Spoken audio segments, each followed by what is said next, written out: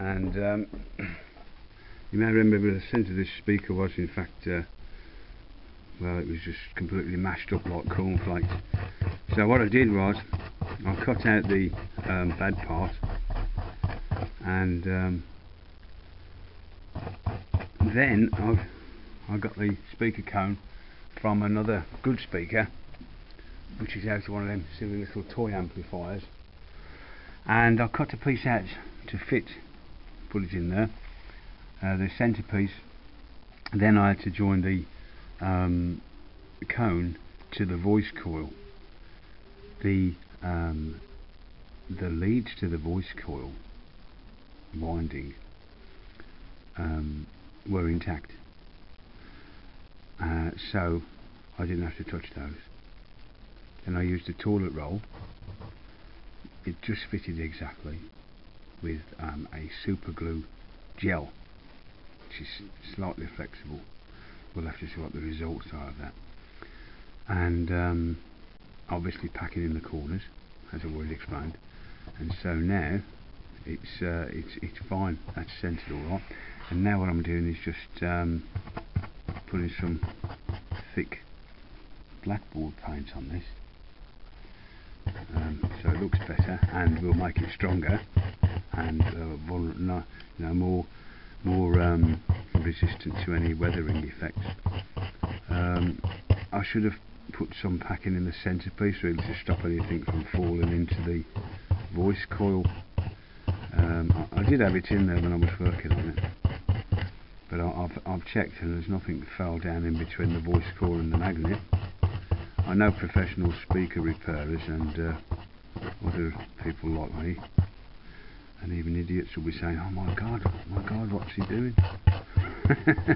But this has cost me nothing so far to repair this. It's my first speaker repair, and I think it'll be alright. If it's not, then I'll do it again, no problem. And if if I can't fix it up myself, then I'll just take it in and get it free cone. This is the part I need to be a bit more careful here, because I don't want to get any on the voice coil itself, this paint. So I'm going to switch the camera off while I finish this little part.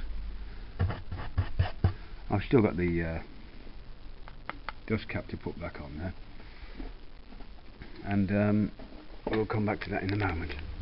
Now there we've got the painting done, and doesn't look very pretty, but once I've got the cap on there, it'll be much better. So now we just wait for that to dry now. Now I've got it plugged in, and there's sound coming out, so we'll just give it a test with the microphone.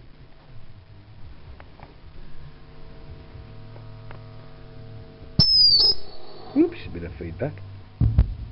1 2 1 2 3 4 1 2 1 1 1 1 2 3 4. Test it. 1 2. Turn the volume up a bit.